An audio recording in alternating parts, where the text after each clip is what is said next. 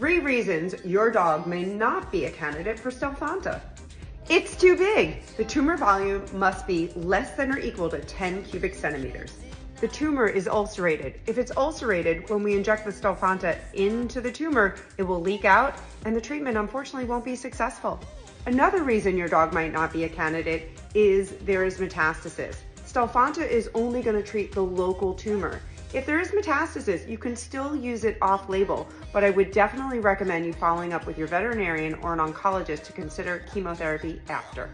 Well, I love this intratumoral treatment for mast cell tumors. It's unfortunately not for every dog. Have any questions about STELFONTA? Drop them in the comments below.